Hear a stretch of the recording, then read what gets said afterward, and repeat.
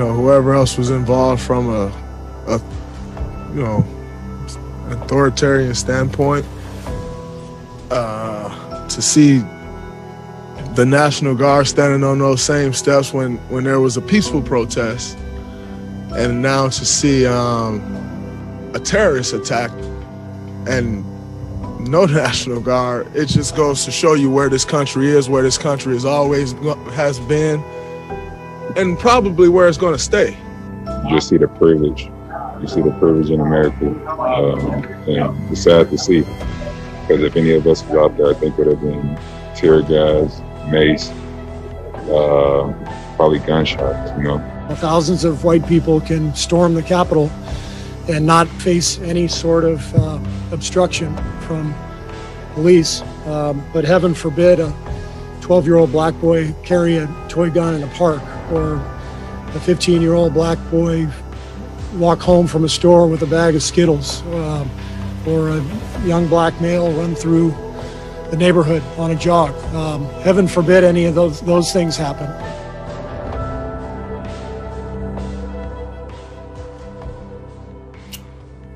Welcome to First Take. You usually see the wonderful Molly Karen Rose sitting in this chair.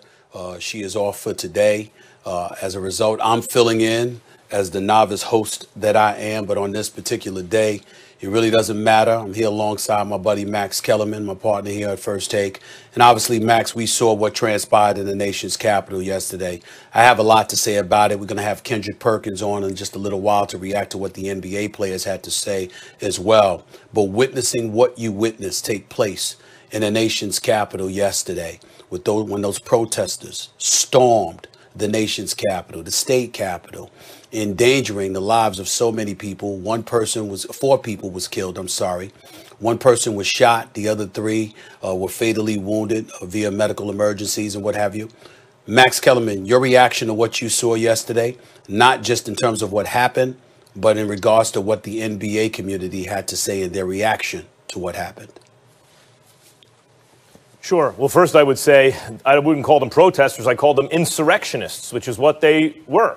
And, one was flying a Confederate flag, a seditious and treasonous flag of slavery inside the Capitol building. That's what happened. And, of course, the world, not just in this country, the world is shocked and outraged. Let me say this. The reaction you heard from many in the NBA, many around the sports world, centers on the reaction of law enforcement. And if we go back to Colin Kaepernick's original protest, was this 4 years ago now?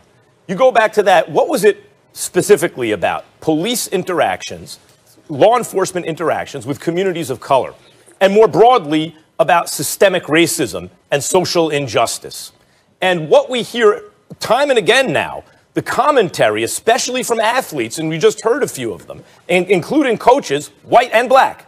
What you heard is, imagine if those people would have been black. If it's African Americans largely who tried to storm the state Capitol building violently, and would they have ever breached security? Highly unlikely. And I brought this point up, Stephen A., months and months ago, because the same thing happened at state capitals. Armed insurrectionists stormed the state Capitol building and were either let in or overwhelmed law enforcement and largely got away with it. And I brought it up then. What was Kaepernick talking about? How would that have gone down were they African American? It would have gone down very differently. And if you take a step back and look at what's going on, of course, it's extremely disturbing to see a Confederate flag being waved around in the state Capitol building. On the other hand, that is a symbolic victory for the person who pulled that off, because the reality is you can't do that. The reality is there are repercussions.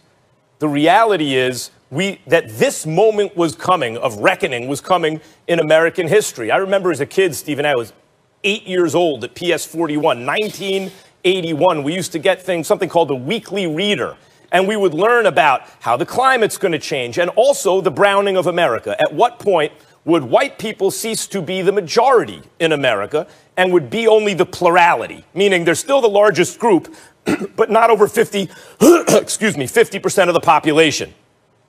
And in terms of birth rates, babies being born, that was right about now, which is happening right about now. And the next 30, 35 years, white people will cease to be a majority, period, as part of the population.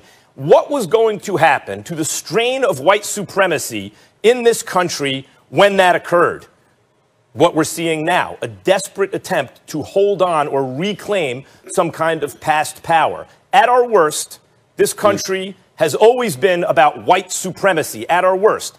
And at our best, it's been a multiracial coalition of those of goodwill. And that's been the struggle throughout our history. And recent events have seen the ascension, once again, of the multiracial coalition of those of goodwill. And what we've seen is that strain of white supremacy mixed, by the way, and it's a toxic mixture of that on the one hand and low and people susceptible to low quality information. So they're susceptible to lies from their leaders.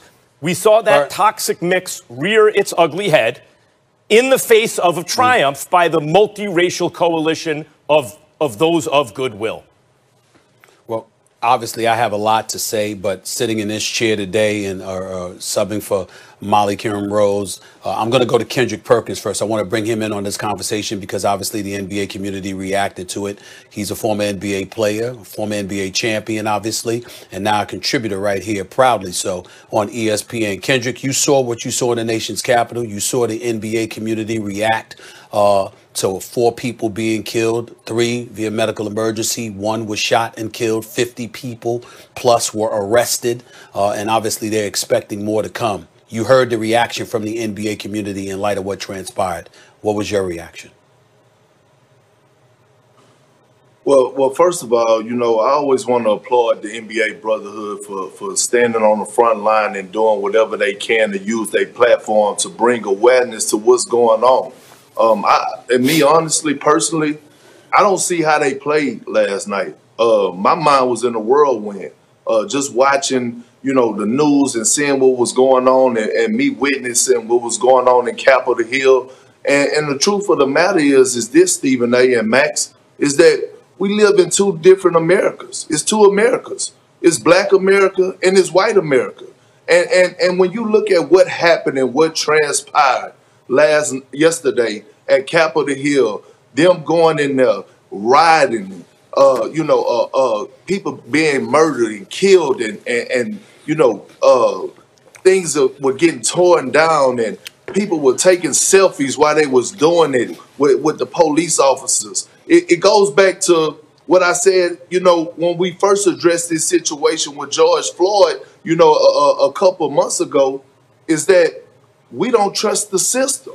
And how can you trust the system after watching what we witnessed yesterday? I don't trust nobody. I don't trust security. I don't trust police officers. I don't trust nobody as an African American. And it goes to show me another thing, is that our safety was already on the line. It don't matter who you are in the world today.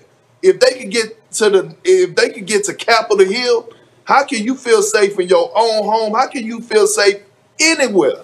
How can you feel safe in the NBA arena? You can't. It was a planned attack. And so what that goes to show me is that this is just the beginning, because I don't know what else is coming up.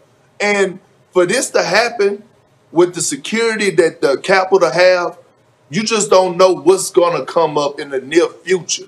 You don't know what's going on through these evil souls that are doing these crazy things in our world today, especially in the United States. Our safety is on the line.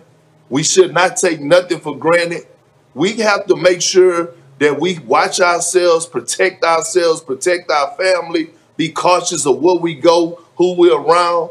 And it went a step further, just witnessing what we saw yesterday and the thing for words, to be honest with you, because I don't know what to do. I don't know what to do. I'm up all night pacing the house, going to check on my kids. I mean, you know, Stephen A. and Max, to be honest, I don't know what to do. Hey, can't trust nobody. Nobody. I got it. I appreciate your comments from both of you. I got a lot to say about this because I want to brace everybody, because it's not really sports related to me. And let me be very, very clear. My eyes are on one individual, and that is the man that occupies the White House. His name is President Donald Trump. He was responsible for this. I don't give a damn what anybody says. And I'm not talking politics just for the world out there to recognize. I'm not talking about Republicans. I'm not talking about conservative policies. I'm not talking about any of those things. I'm talking about him. I watched his entire speech yesterday. I watched a president speak for approximately an hour. And you can call it dog whistling, or you can say it's directly. He sent them to the nation's capital. He sent them over to the state capitol.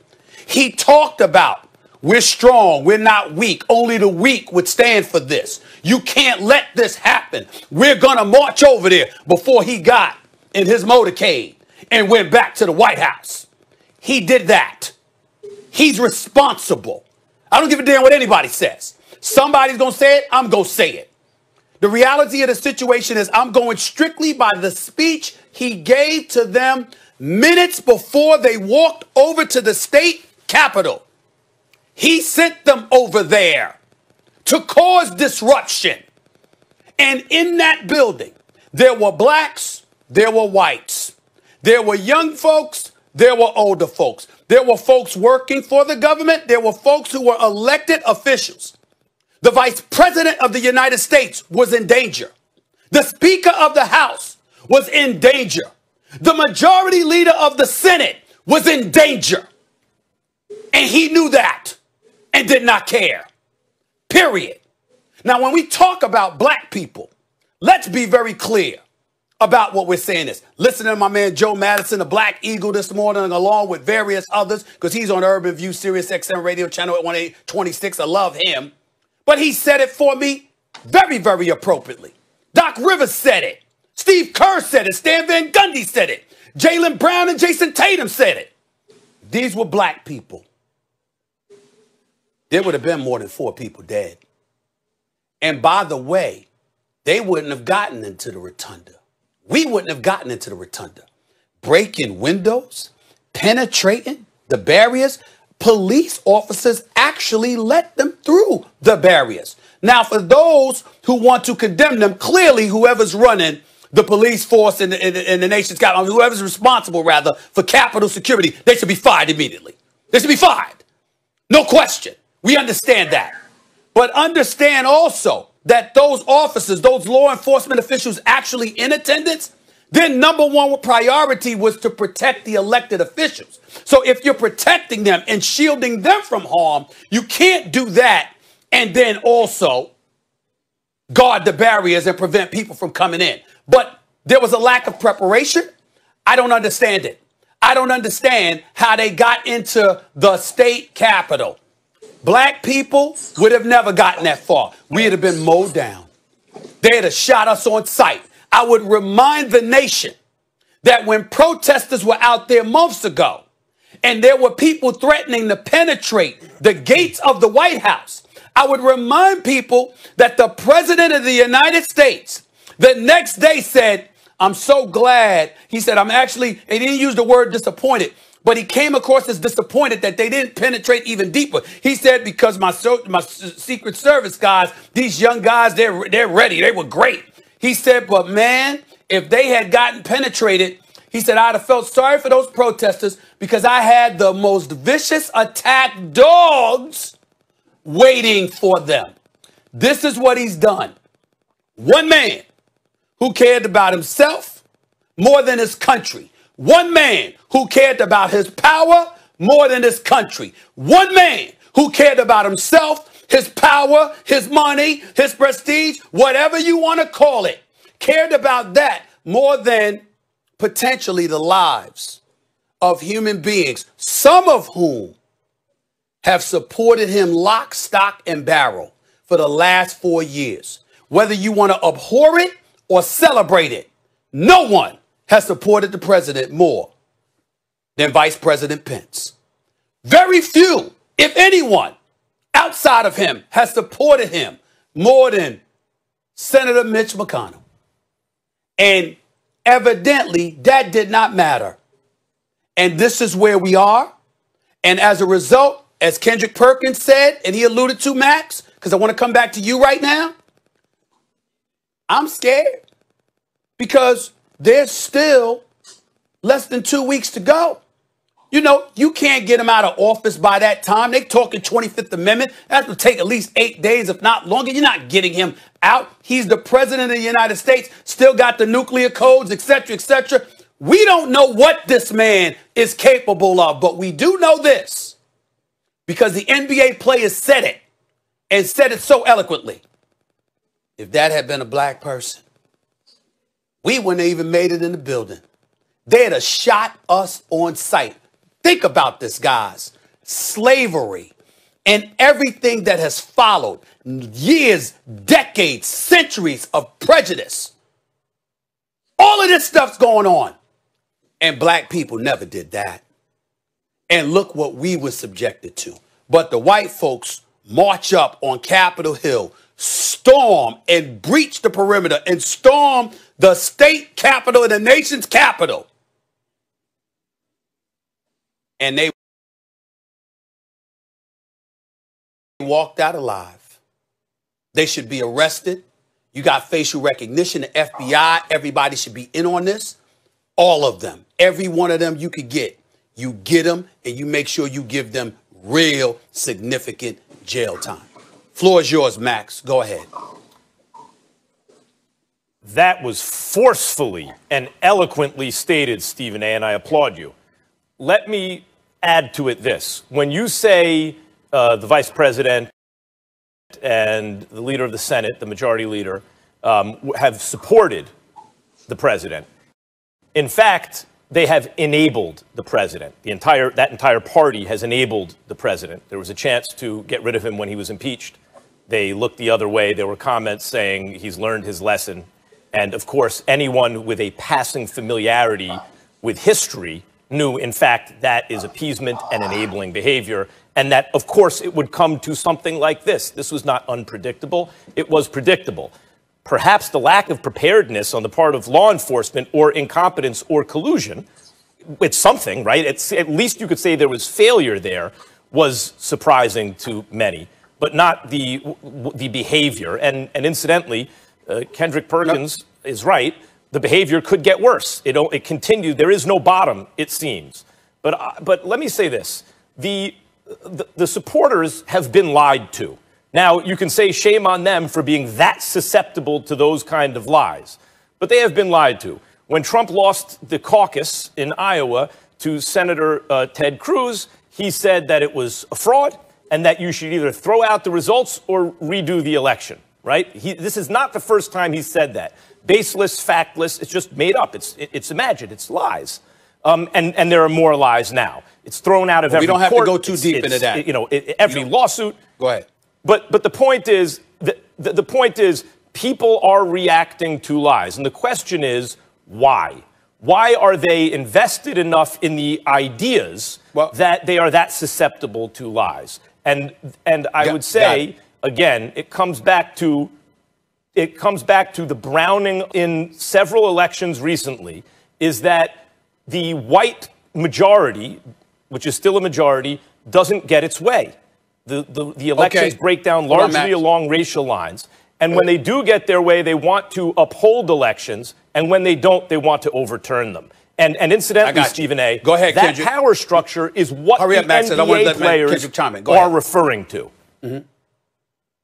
Got it. Go ahead, Kendrick. Stephen A., go ahead. I thought you brought up a great point, and I actually tweeted this out yesterday to your point that I said at Donald Trump, this is your fault.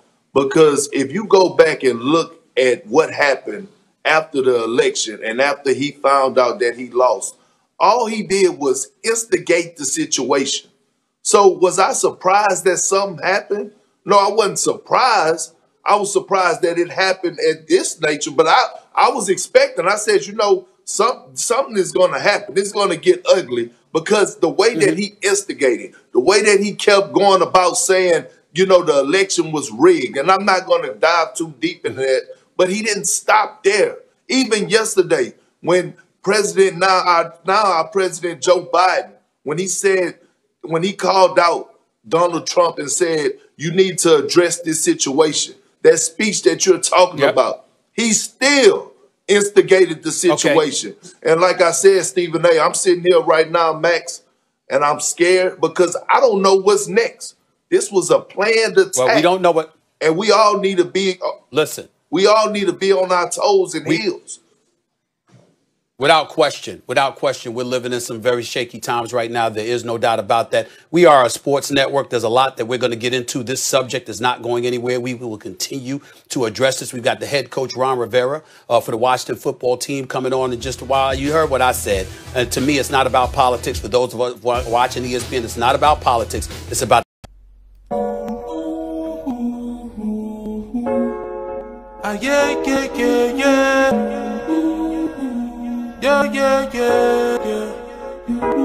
I'm a star, shining brightest in the darkest times. I'm a star, twinkle, twinkle, I bring the sparkle in, light your world up. Yeah, let your world up.